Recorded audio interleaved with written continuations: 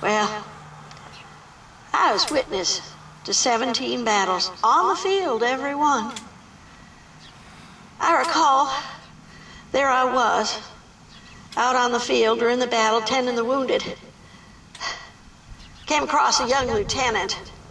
Oh, he was riding a magnificent horse. Well, he stopped nearby as I was bending down there, tending the boy. He said to me, "Madam, by what authority are you on this battlefield?" And I pointed. I said, "I'm here by his authority. Do you have one higher?" Oh, swinging his saber, he rode off. That night, at the battle's end, when the guns and cannons had ceased, I was walking through the field, checking on the wounded. Some, the only thing I could do for them was to comfort them as they crossed that cold river. I came across that young lieutenant. He was trapped under his horse. Horse had been shot right out from under the boy. Broke his leg. I was able to pull him free. I carried him off that field.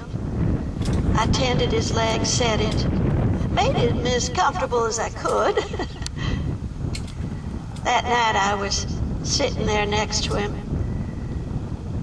He opened his eyes, clasped my hand, and he said, "Mother, thank you for all you do." That was payment enough for me as I see it.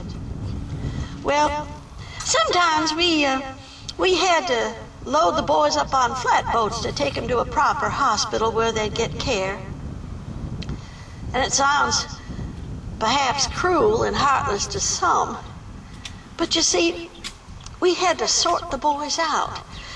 Why, those who could be helped, we'd get them on the boat, and those who were wounded but they could wait a while, well, they had to stay behind.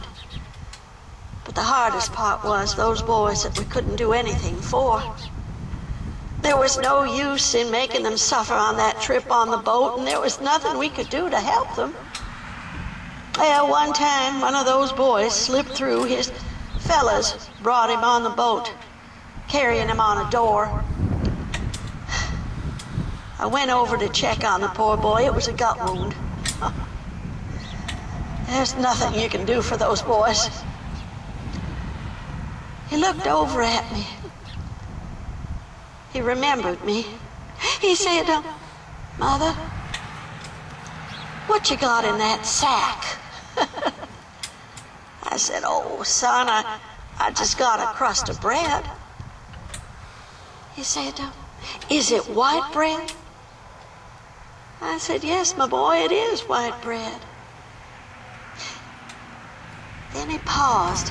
He smiled. He said, "You think I could just have a taste of it? I ain't had no white bread in 2 years." I took out that little scrap of bread. I tucked it into his mouth, and oh, he laid back, savored it as though it was true manna from heaven. And then he just expired, died right there before my eyes. I have seen the best of mankind in war, and believe me, I have seen the worst.